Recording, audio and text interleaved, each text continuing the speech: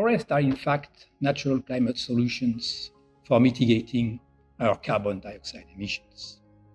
They also protect our local environment, air, water, nature, soils. They produce timber, and they also provide a livelihood for many communities.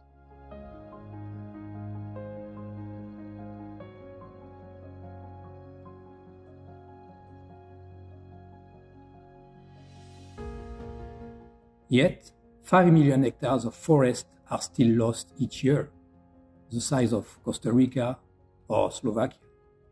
The world forests have become a net source of carbon dioxide.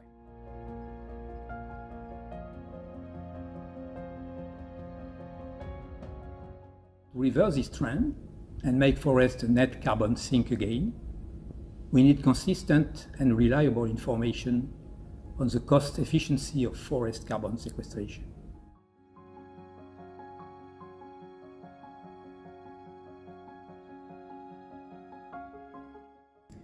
We not only look at forest productivity, land and labor costs, but also at the risk of wildfire, avoided greenhouse gas emissions from alternative land use, and the quality of the business environment, the transaction costs.